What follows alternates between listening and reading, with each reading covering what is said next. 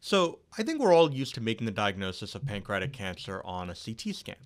Now, on a CT, it tends to be a relatively straightforward diagnosis. You're looking for a hypodense, infiltrative, poorly marginated mass that typically results in upstream pancreatic atrophy, ductal dilatation, and abrupt ductal cutoff. So, you're going to get both pancreatic ductal and common bile duct dilatation.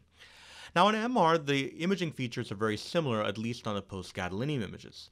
The lesions are relatively hypoenhancing on both the arterial and venous phase images. But it is worth noting, as in this case, that pancreatic cancer is one of those malignancies because of its serous fibrotic nature that will show some delayed enhancement. So notice that even though the tumor is relatively hypoenhancing on the early phase images, as you move out later towards the delayed images, the mass does show some delayed enhancement.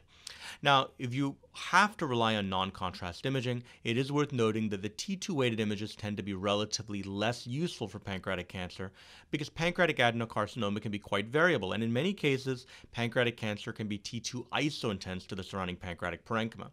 For that reason, it is the T1 pre-gadolinium images that are the best non-contrast images to utilize, as the relatively hypointense pancreatic cancer tends to be juxtaposed against the normal high signal, high T1 signal, normal pancreatic parenchyma. So here's a great example of pancreatic adenocarcinoma.